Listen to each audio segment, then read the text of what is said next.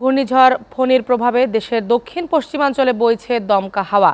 সারা দেশে হচ্ছে গুড়ি গুড়ি বৃষ্টি। এখন পর্যন্ত ফণীর প্রভাবে বজ্রপাতে কিশোরগঞ্জে 4 জন এবং বাগেরহাটে 1 জন ও বরগুনায় 2 জনের মৃত্যুর খবর পাওয়া গেছে।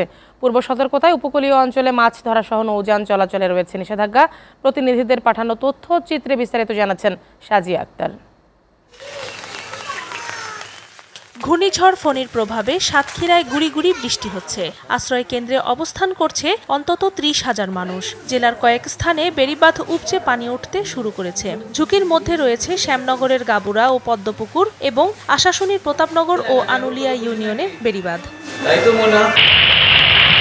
ঘূর্ণিঝড় ফণীর প্রভাবে শুক্রবার সন্ধ্যা থেকে পটুয়াখালী জেলার বিস্তীর্ণ এলাকায় বজ্রপাত, দমকা হাওয়া ও বৃষ্টিপাত শুরু হয়েছে। জোয়ারের পানি বৃদ্ধি পেয়ে অন্তত 15টি গ্রাম প্লাবিত হয়েছে। উপকূলবাসীরা নিরাপত্তার জন্য সাইক্লোন শেল্টারে আশ্রয় নিয়েছে। সকাল থেকেই গুড়ি গুড়ি বৃষ্টি হচ্ছে বাগেরহাটে।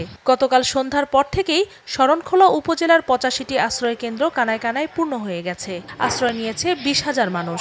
উপজেলা প্রশাসনের পক্ষ থেকে কেন্দ্রগুলোতে শুকনো খাবার সরবরাহ করা হচ্ছে।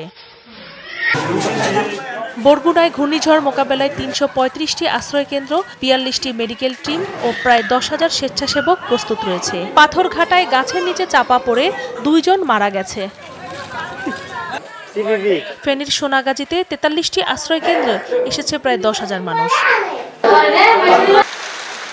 ঘূর্ণিঝড় ফণীর প্রভাবে মৌলভীবাজারে থেমে থেমে গুড়ি গুড়ি বৃষ্টি, আবার কখনো ভারী বৃষ্টিপাত হচ্ছে। জেলা প্রশাসন সর্বোচ্চ সতর্কতা জারি করেছে।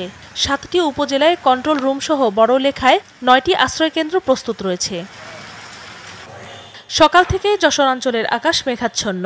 দুর্যোগ মোকাবেলায় জেলায় ব্যাপক প্রস্তুতি নেওয়া হয়েছে। সম্ভাব্য ক্ষতি এড়াতে জেলার 8 উপজেলাতেই সতর্কীকরণ মাইকিং করা হচ্ছে।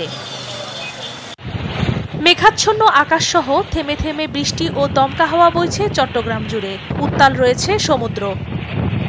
নোয়াখালীতে চরকাকড়া ইউনিয়নে স্কুল ছাত্রী নিহত হয়েছে। সুবর্ণচরে বসতঘরে চাপা পড়ে ইসমাইল হোসেন নামে 2 বছরের এক শিশু নিহত হয়েছে। এসব অঞ্চলে আহত হয়েছে অর্ধশতাধিক। বিধ্বস্ত হয়েছে শতাধিক বাড়িঘর। ঘূর্ণিঝড়ের প্রভাবে বগুড়ায় মৌসুমের সর্বোচ্চ বৃষ্টিপাত রেকর্ড করা হয়েছে। আবহাওয়া অফিস গত 24 ঘন্টায় 55 মিলিমিটার বৃষ্টিপাত রেকর্ড করেছে। শহর জুড়ে বৃষ্টির সাথে বইছে ঝড়ো হাওয়া। সাজিয়া আক্তার, SATV নিউজ ডেস্ক।